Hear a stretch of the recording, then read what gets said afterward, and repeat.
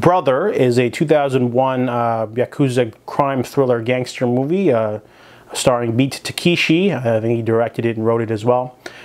This movie is about a man, a yakuza, who his boss is killed by a rival gang, and after that, basically everyone wants to sort of be absorbed by the rival gang, but he doesn't want that.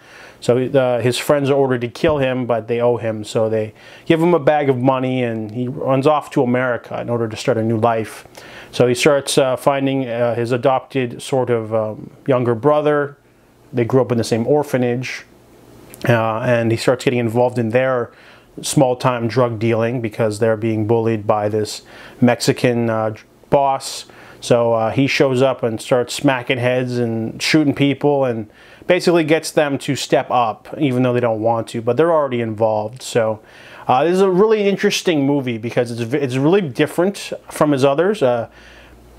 Beat Takeshi's other movies are kind of slower paced. This one's more actiony, and it's, you know, it's got that culture clash of him going to America and not being able to speak English very well.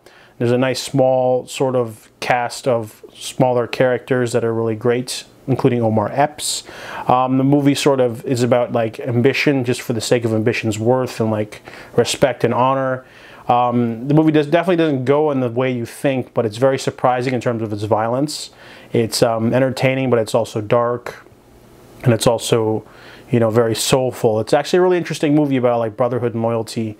I definitely enjoyed this one a lot more than I thought I would. I've seen a lot of his other films. They're a lot slower, like Violent Cop or, you know, Fireworks, but it does have more action than the other ones, and it's definitely for any fan of gangster movies because it's quite different in the way they showcase things. A lot of things are actually dialed up to 11 too, like they have like the finger cutting for disrespect, and they have other aspects that are sort of dialed up a little bit that wouldn't really be done in real life, but overall those elements make it unique and an interesting crime thriller film.